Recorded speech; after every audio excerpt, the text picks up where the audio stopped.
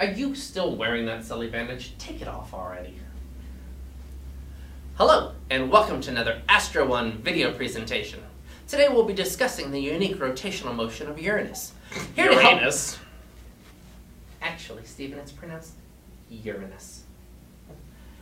Anyway, unlike the other planets, Uranus rotates on its side, such that its rotational axis lies along the ecliptic plane of the solar system. How did Uranus come to be this way? Did it form this way? It's tempting to believe that a large object came along and struck Uranus, knocking it over on its side.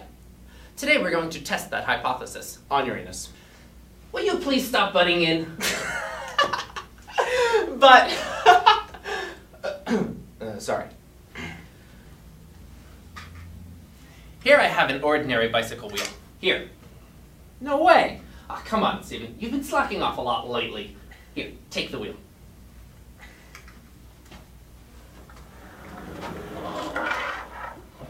And now we're going to spin the wheel up really fast, giving it lots of angular momentum.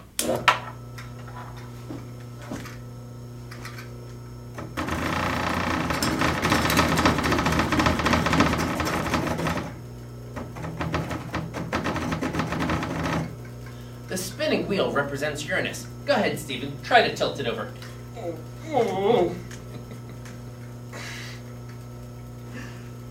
If we attach a rope to it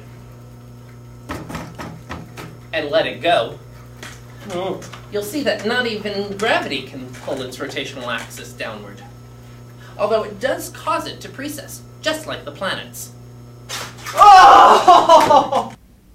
As we discussed previously, due to the conservation of angular momentum, an object will continue rotating in the same direction unless an outside force acts upon it, causing its rotational axis to change. But this is very difficult to do, as you can see.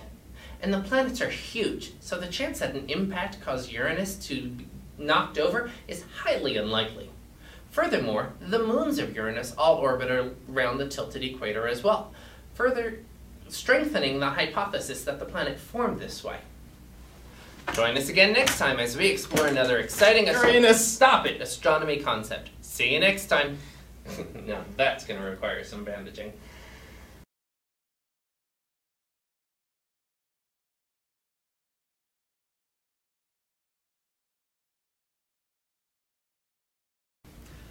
Anyway, unlike the other planets, Uranus